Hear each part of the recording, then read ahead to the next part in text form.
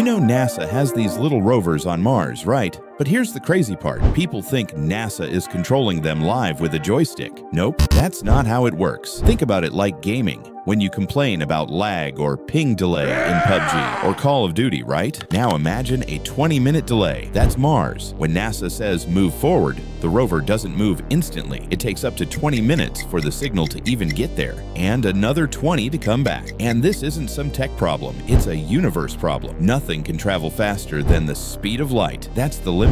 Even Elon Musk, if he builds a city on Mars, you'll still say hello to your family, and they'll hear it 20 minutes later. No technology can fix that. Sometimes it gets worse. When the sun gets between Earth and Mars, signals take even longer. That's why NASA pre-programs their rovers with tasks, because real-time control, impossible. So next time you rage about lag in your game, just remember, NASA has way bigger lag to deal with. If you have any doubts, just check the comments.